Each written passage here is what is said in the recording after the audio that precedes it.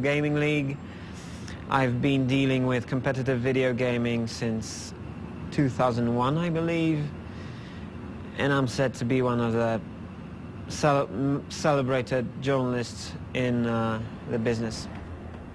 Overall, the most accomplished player is definitely Fatal1ty. Gamers like Fatal1ty, who are very, very successful, especially from a financial point of view, are really very good examples for young people of what you can do if you're very talented, if you're very motivated. The best player today is going to be Jonathan Fatal1ty Wendel. He's becoming a household name. People asking for his autographs. Every new sport needs stars, and Fatal1ty is the first superstar of video games. Fatal1ty. He's won major titles in many, many different games. He has a huge experience edge on anybody he plays. Fatal1ty.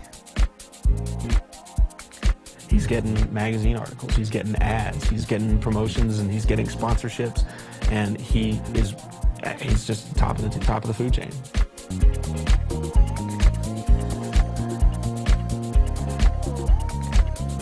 He'd made such a big name for himself. Fatal1ty. He's super good at those shooters.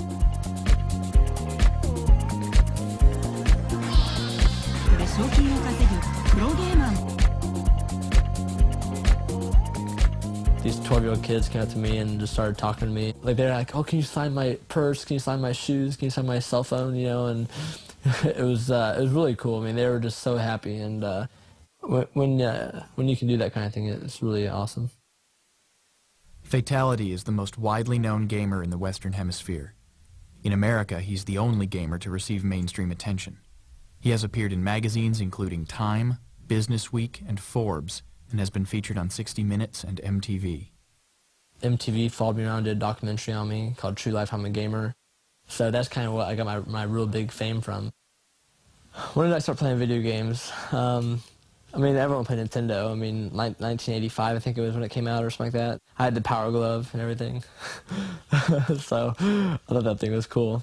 So there's a lot of cool things about these games. When I was really young, I played them, and I really got fascinated by them. Back in 1995, 96, I think, when you could play Quake 1 on the internet. And it was just so cool. I mean, I was playing guys from Germany and New York City and California, and I was like, oh my God, like, I was freaking out, like, oh dude, like, I just killed someone from New York, and then, like, I was playing, we're all playing like these guys from all around the world.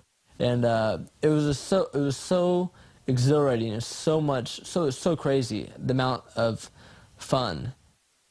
Gaming became more than just fun for John. His natural talent and passion for gaming became obvious, and he started thinking about competing professionally.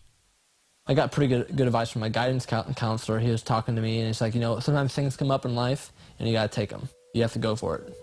And you know, in this world, you have to be aggressive, and you have to, if you have opportunity knocking on your door and stuff like that, sometimes you have to take it, because you don't want to go through life regretting anything, you know, something you didn't really pursue. And when I turned 18, I found out about a tournament down in Dallas, and I was like, man, they're offering 10 grand for first place, and like, I think I'm pretty good at this game. My mom's reaction to all of it was, you know, I mean, I really didn't talk to my mom for a while, just because we had really kind of a fallout there, and I really wanted to go to this tournament. I really wanted to play and compete, and I don't think she really knew how much I loved competing. I was a very good pool player. I used to have a manager and stuff like that, and travel me around when I was like 12 or 13 years old playing pool. My parents got divorced, and it was my mom's weekend when the nationals, the junior nationals were, and she didn't let me go. So that's kind of like the reason why I was so driven to go to this tournament. I moved out right about 2 weeks before I graduated high school, mainly just because I got grounded all the time from the PC. I mean, you know, they ground me all the time. I mean, I got grounded for 8 months one time from the PC. No computer, eight months. And I ended up moving out, and I moved in with my dad, and even my dad, you know, is like he wasn't against it, but after him seeing me playing for 2 months, solid, like training for this tournament, I don't think he really knew what I was really doing at the time. And I told my dad, I was like, I'm going to this tournament. Like, I got $500 in the bank. I'm gonna go. I'm pushing all in, and like this is everything.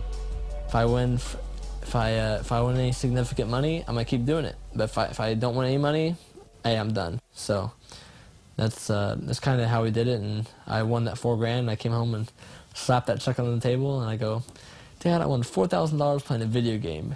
And he just looked at me. He was like, man, this is too crazy. 2 weeks later, I got invited to go to Sweden to represent USA. And I was like, this is pretty cool. So I was like, oh, I'll go, of course. And then I went there and beat all the guys. I won 18 games straight, losing 0. That's when I decided to go pro. I approached the company. I go, would you like to sponsor me? And they talked to their president and so forth and came back and said, yep, we'll do it.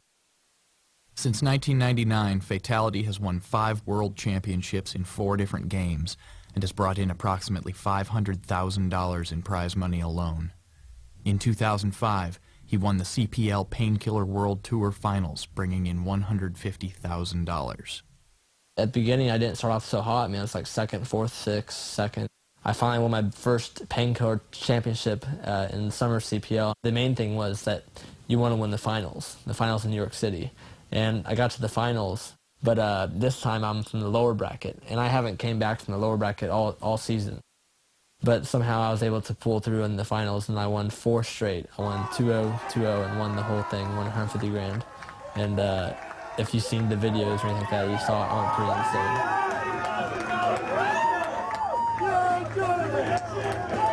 Every single kid that's heard of Fatal1ty and likes video games wants to become a pro gamer.